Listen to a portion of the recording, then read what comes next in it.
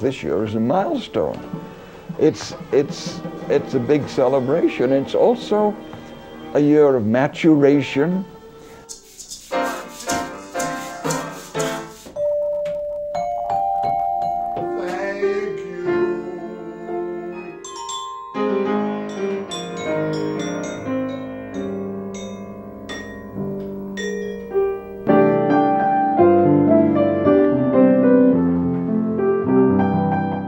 Mission statement is music transforming lives. What we are trying to do is to reach a developmental potential.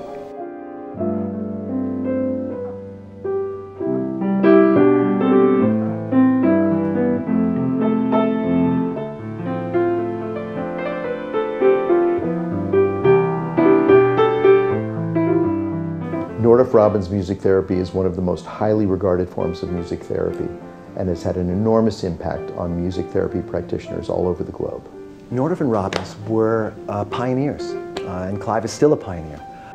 They went into sessions with the idea that something about the music is going to have an effect. If you're a client with a problem, or you're a child with a learning disability or with autism, music then becomes another form of communication. We're known for our work with children on the autism spectrum, but we do work with all sorts of clients here, adult clients as well.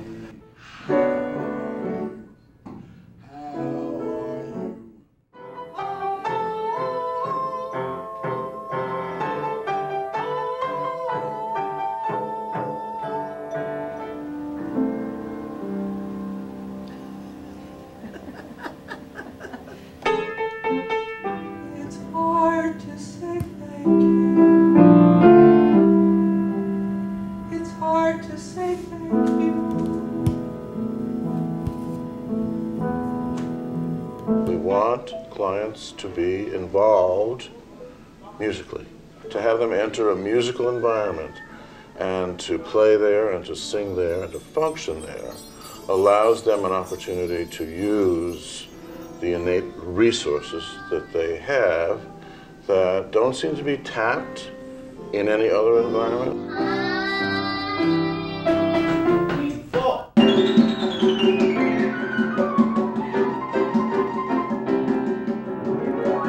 So we have quite a history and a wonderful relationship with the NORDOFF-ROBBINS Center here. We bring 3 groups of children here to NORDOFF-ROBBINS Center each week. Our children come from really all 5 boroughs. On Monday, we bring a group of children with hearing impairments. On Tuesday, a group of children with autism. And on Wednesdays, my class, a group of children with multiple disabilities. I have a son, Noah, who is just turning 5 years old. He was diagnosed with mild autism, PDD, when he was about 2.5.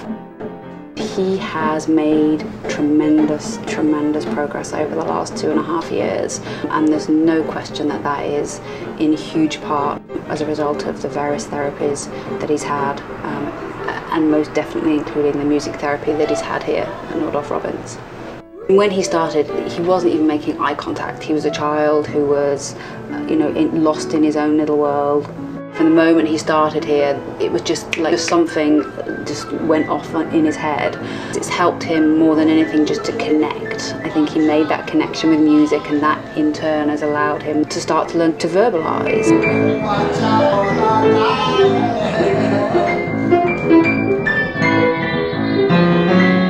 More than anything else, he'd found something that he's good at, that he loved and that he's good at, and it gave him this tremendous amount of confidence which he didn't otherwise have. One of the students that I feel has really grown tremendously from his participation here at NORDOFF-ROBBINS is a child named John Paul. He had difficulty with certain behaviors. Being able to express this musical intelligence really helped modify his behavior. Every week he would say, "Kathy, I had fun in music."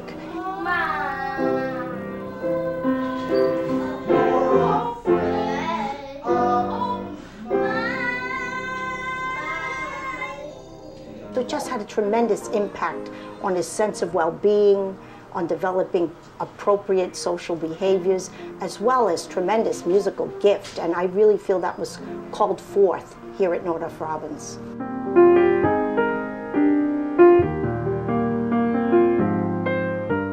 One of the really interesting things about this approach is, rather than try to squelch a perseverative behavior, the therapist may pick up on this rhythm.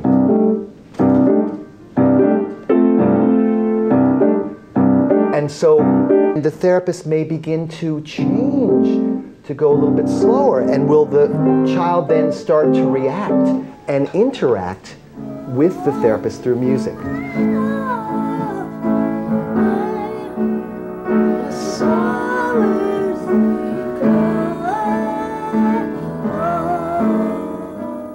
The child starts to feel this moment of contact and connection, and this behavior that has normally stayed as something that's perseverative can then become communicative.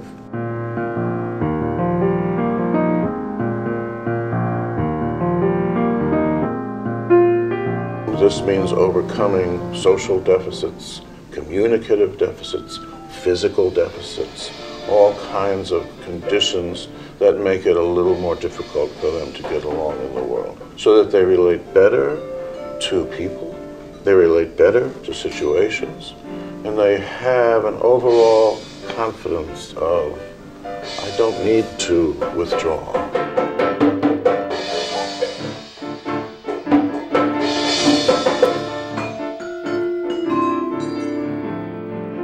If it wasn't for NYU, we wouldn't be here at New York, in New York. NYU, through Professor Barbara Hesser, worked very hard to bring the NORDOFF-ROBBINS approach here, and we have been housed here at New York University for the past 20 years.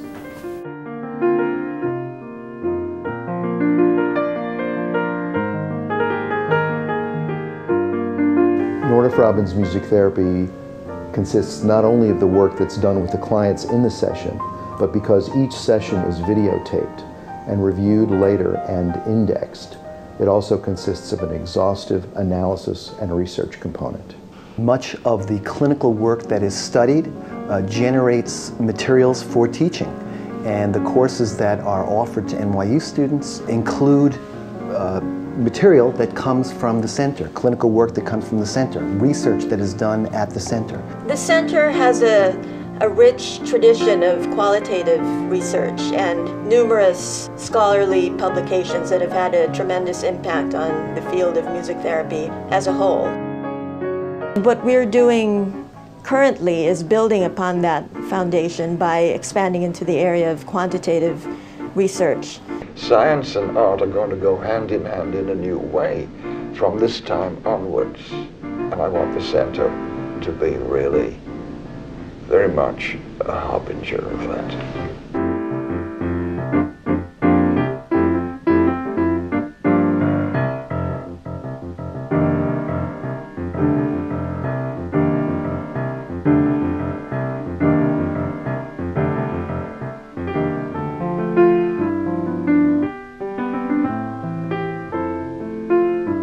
I think one of the things that the future holds is continuing to introduce music therapy to different populations, different people in need. The NORDOFF-ROBBINS approach has always been very international. The work attracts people from all over the world.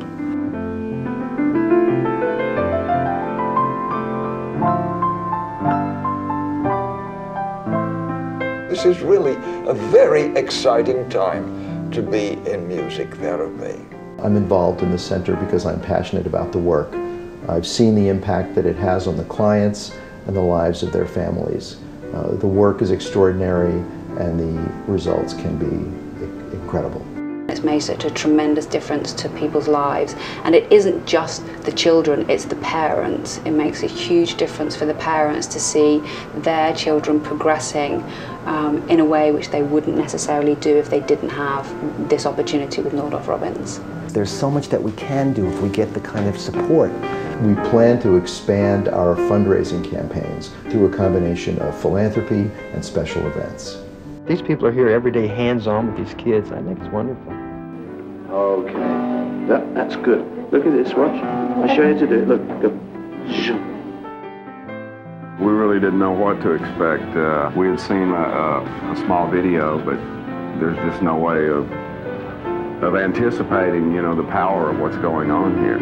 Ultimately, our goal is to be able to provide an annual budget of $1 million for the center. We intend to expand our donor base and develop a new generation of funders for the center.